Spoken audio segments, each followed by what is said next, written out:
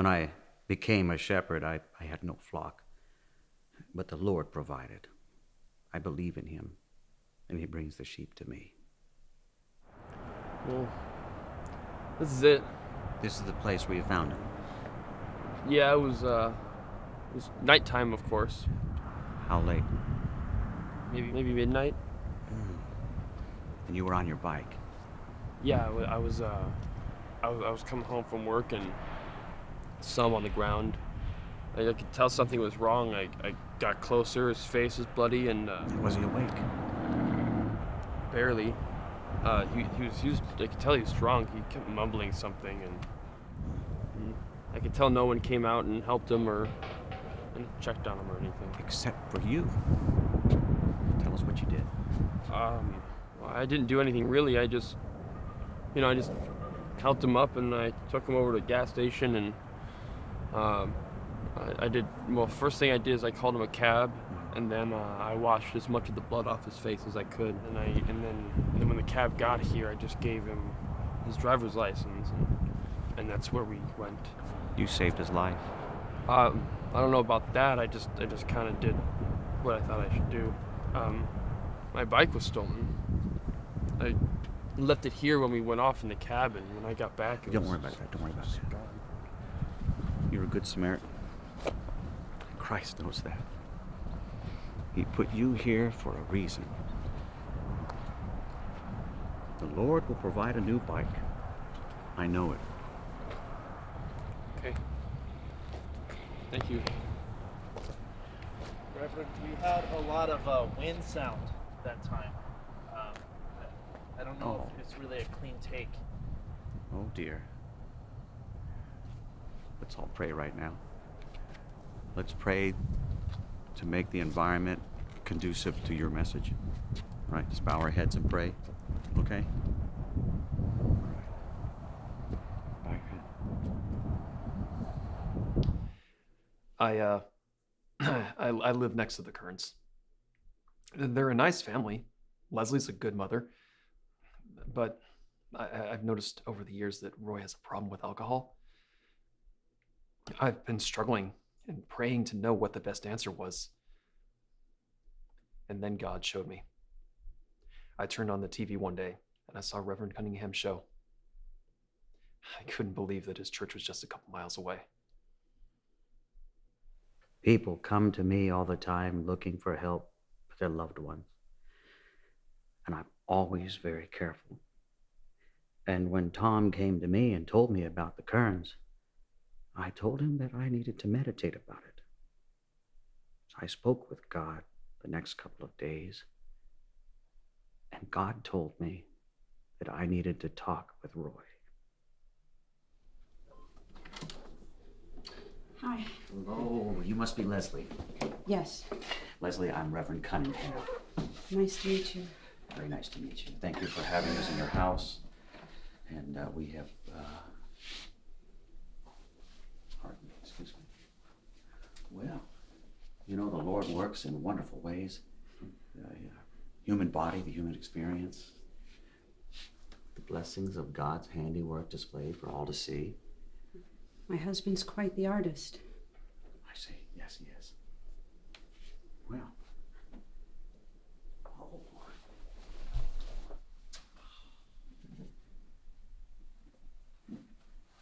Is this your child? Yes. Very handsome young boy. Thank you. Yes. Is he home today? No, he's all grown up now. He's moved out. I see. Maybe he'll come back later. Put that right there. Mother and her handiwork. I'm sure he's a lovely young man now. Thank you. I made some coffee. Would you like some? That would be wonderful. Tom? Yeah, thank you. Yes.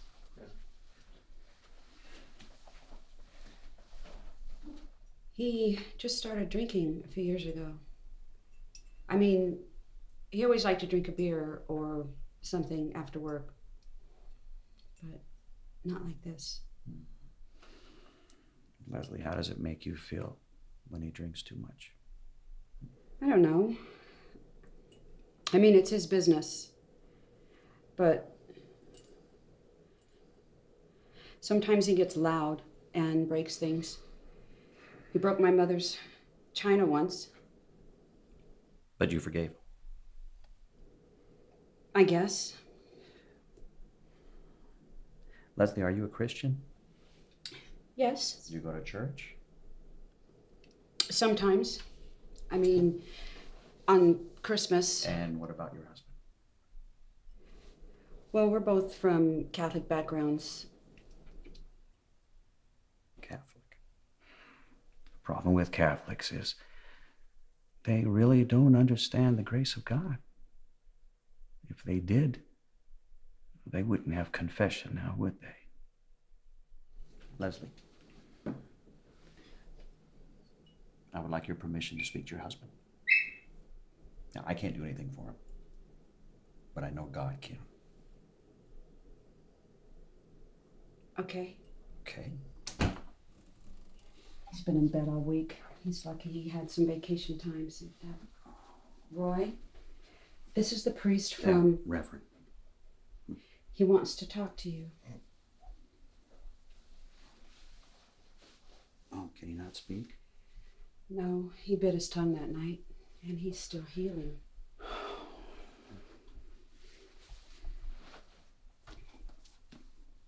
Hello, Roy.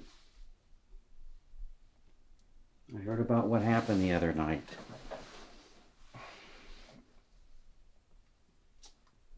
I'm sure he's in a lot of pain. Yes. But I know God will provide another way for us to communicate. Roy, I'm sure you're feeling a lot of guilt right now. That's your sin. It's like a big weight pushing down on you. Roy, we're all sinners.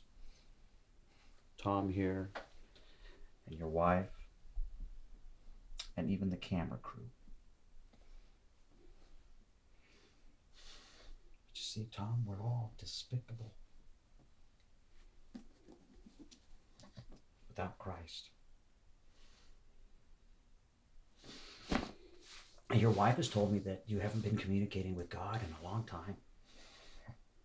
Is that true, Roy?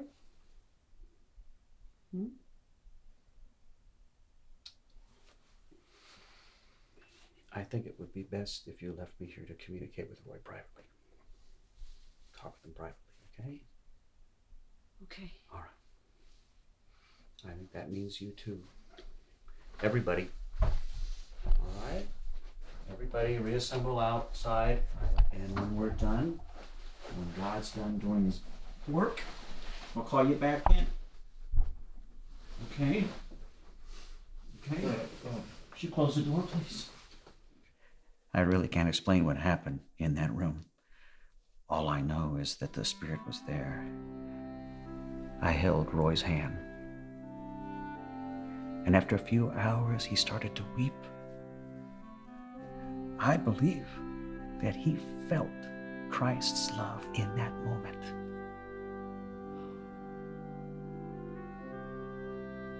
And over the next month, Roy and Leslie's lives changed. Roy came out with us to a men's retreat and found the support he needed to live a holy life. And now he is serving God. And even Leslie, she's becoming active in our church. And, like I said, the Lord provided Luke with a new bike. See, we don't need to confess our sins in order to be forgiven. And we certainly don't need priests. Nothing separates us from the love of God. The blood of Christ has washed us clean forever.